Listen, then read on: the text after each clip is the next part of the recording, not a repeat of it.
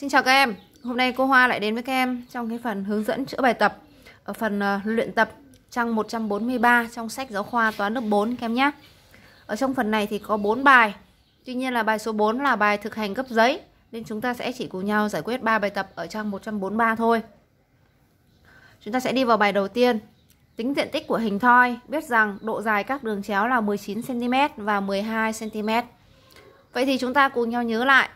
Diện tích hình thoi thì sẽ được tính bằng tích của độ dài hai đường chéo rồi chia cho 2. Hay nói cách khác là chúng ta lấy hai đường chéo nhân vào với nhau rồi chúng ta chia cho 2. Và chúng ta nhớ là độ dài này, hai độ dài của hai đường chéo là phải có cùng đơn vị đo.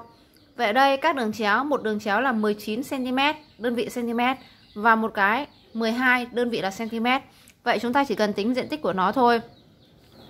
Diện tích của nó sẽ bằng 19 mà nhân với 12 rồi chúng ta chia cho 2.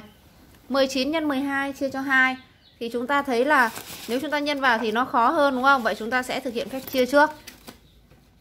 Chúng ta lấy 12 chia cho 2 trước. 12 chia cho 2 thì sẽ còn lại là 6. Vậy diện tích của chúng ta chỉ còn lại là 19 nhân với 6 thôi. Ở trên tử này này, 12 chia 2 bằng 6 rồi mà. Nên chúng ta sẽ còn lại diện tích bằng 19 nhân với 6. Vậy thì chúng ta nhân ngược lên xem nào. 9, 6, 54, viết 4, nhớ 5. 6 nhân 1 là 6, nhớ 5 là 11. Vậy kết quả của chúng ta sẽ bằng là 114. Đơn vị của chúng ta là cm vuông. Đấy là xong phần A. Đối với phần B, diện tích của chúng ta sẽ bằng như thế nào đây? Cái này là 30 cm, nhưng cái này lại là 7 dm. Mét, dm, cm. Vậy có nghĩa là 1 dm, mét, dm, sau đó lên cm. Vậy 1 dm thì sẽ bằng 10 cm. Vậy các em có thể đổi từ dm sang cm, hoặc chúng ta đổi ngược lại là từ cm sang dm. 10 cm thì sẽ bằng 1 dm. Vậy 30 cm thì sẽ bằng 3 dm. Vậy cô đổi sang dm đi cho nó nhỏ. Vậy 30 cm thì sẽ bằng 3 dm. Và diện tích của chúng ta sẽ bằng 3 nhân với 7 mà chia cho 2. 3 nhân 7 chia cho 2 thì nghe chừng là nó không chia hết rồi đúng không? Vậy chúng ta nhẩm ra giấy, nháp vào giấy. Em nhá, là 3 nhân với 7 bằng 21. 21 chia cho 2. Chúng ta sẽ làm như sau. 2 chia cho 2 bằng 1. 1 nhân 2 bằng 2. 2 trừ 2 hết đúng không? Vậy chúng ta hạ 1. 1 chia cho 2. 1 thì nhỏ hơn 2. Vậy chúng ta sẽ viết vào đây là 1 chia 2 bằng 0. Sau đó chúng ta đánh dấu phẩy. Và chúng ta đánh dấu phẩy thì chúng ta sẽ thêm 0 vào đây. Giờ chúng ta được 10. 10 chia 2 bằng 5. Và kết quả của chúng ta được bằng 10,5. 10,5 dm vuông. Vậy chúng ta đã xong cái phần bài tập số 1 rồi. Chúng ta sẽ cùng nhau đến với bài tập số 2. Một miếng kính hình thoi có độ dài các đường chéo là 14 cm và 10 cm. Tính diện tích của miếng kính đó. Vậy bài này chúng ta cũng phải ghi ra vở là diện tích của miếng kính là độ dài các đường chéo nhân vào với nhau rồi chúng ta chia cho mấy? Chia cho 2. Kiểm tra đơn vị, đều là đơn vị cm rồi. Vậy chúng ta chỉ việc lấy 14 nhân với 10 và chúng ta chia cho 2. 14 chia cho 2 bằng 7. 7 nhân 10 bằng 70. Vậy kết quả của chúng ta sẽ bằng 70 cm vuông. Đó, chúng ta đã xong bài tập số 2. Vậy chúng ta sẽ cùng nhau đến với bài tập số 3. Cho 4 hình tam giác, mỗi hình giống như là cái hình tam giác đây. Đây hình tam giác này là hình tam giác vuông, một cạnh là bằng 2 cm và một cạnh kia của cái góc vuông là 3 cm. Người ta yêu cầu chúng ta là hãy xếp 4 hình tam giác đó thành một hình thoi như hình bên. Vậy xếp 4 hình tam giác đó thành một hình thoi như hình bên, chúng ta sẽ xem, cô sẽ vẽ vào đây để cho các em tiện theo dõi này. Cô sẽ nối từ đây đến đây. Đây chính là đường chéo của hình thoi. Đường chéo này của cô từ 0 cho đến 4. Vậy có nghĩa là đường chéo này của cô là có độ dài là bằng 4 cm. Tiếp tục, đường chéo bên đây, cô nối từ đây sang đây. Từ 0 cho đến 6. Vậy nghĩa là đường chéo bên này của cô là 6 cm. Thế thì cả cái đường chéo dài này là 6 cm. Thế thì cô xem thử này.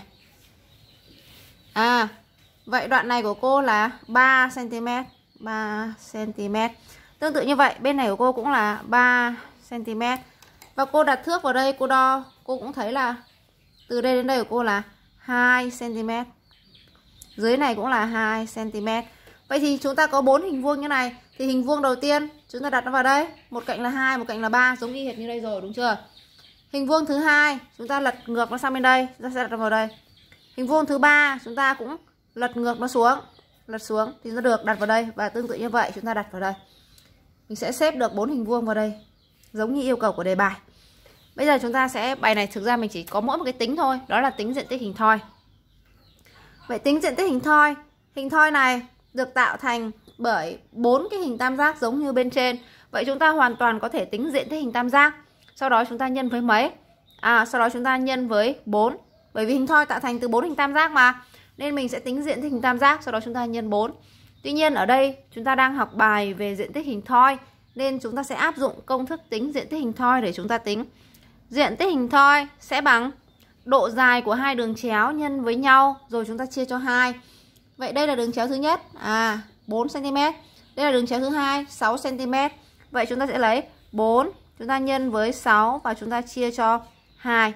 4 nhân 6 chia cho 2. 4 chia cho 2 thì bằng 2, 2 nhân 6 thì bằng 12. Độ dài là cm thì diện tích của chúng ta sẽ có đơn vị là cm vuông. Đấy, vậy chúng ta đã hoàn thành xong cái phần 3 cái bài tập ở phần luyện tập các em nhé. Bài này như cô vừa nói, chúng ta hoàn toàn có thể tính diện tích hình thoi bằng 4 lần diện tích hình tam giác. Đến đây là xong rồi. Nhưng nếu chúng ta vẫn muốn thử, chúng ta thử ra ngoài này, thì chúng ta sẽ thấy này. Diện tích hình tam giác này, diện tích hình tam giác của chúng ta sẽ bằng hai cái đường này, đáy nhân với chiều cao mà chia 2 mà. Đáy nhân chiều cao chia 2, vậy chúng ta sẽ có là 2 nhân với 3 mà chúng ta chia cho 2. Vậy chúng ta sẽ được là 2 nhân với 3 là 6, 6 chia 2 bằng 3. 3 cm vuông. Hình thoi được tạo thành từ 4 hình tam giác. Vậy diện tích hình thoi sẽ bằng 4 nhân với diện tích của hình tam giác bằng 4 nhân với 3. Và cũng sẽ phải bằng là 12 cm vuông. Vậy chúng ta có thể làm hai cách, tính diện tích hình tam giác, sau đó tính diện tích hình thoi, hoặc là tính luôn diện tích hình thoi giống như là cô làm ở đây. Được chưa? Các em có khó khăn gì không? Nếu như khó khăn thì comment cho cô ở bên dưới clip nhé. Cảm ơn các em đã theo dõi. Nhớ like và đăng ký kênh của cô. Xin chào và hẹn gặp lại.